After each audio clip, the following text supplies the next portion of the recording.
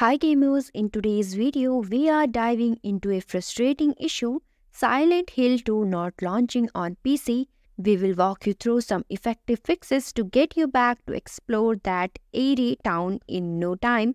Let's get started. Solution 1. Try launching options and disable overlays. Set launch options, open Steam and go to your library. Right-click on Silent Hill 2 and select Properties in the General tab. Find the Launch Options section. Enter one of the following commands: dx11, d3d11 or dx12. This forces the game to use a specific DirectX version which may resolve compatibility issues. Disable Steam Overlay. In the Sync Properties window, uncheck the box to enable the Steam Overlay while in game. Solution 2. Run game on a single core. Open the game and wait for the menu screen.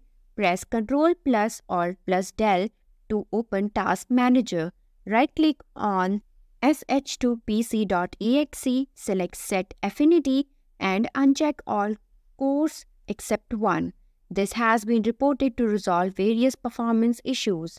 Solution 3. Make configuration adjustments. Check graphics settings. Launch the game and go to Options, then go to Advanced Options. Ensure the game is set to run using your dedicated graphics card.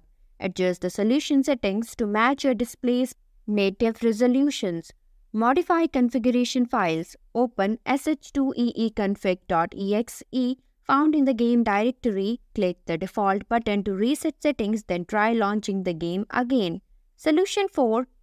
Modify shortcut for core affinity. You can create a shortcut that automatically sets core affinity by modifying its target. Here given in the image, you can directly go through it.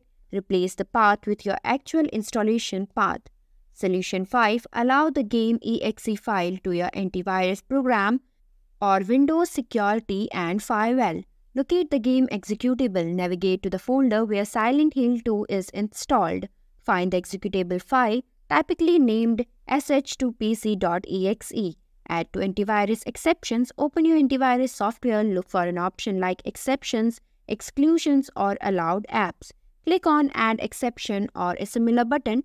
Browse to the location of sh2pc.exe and select it to add it to the exceptions list.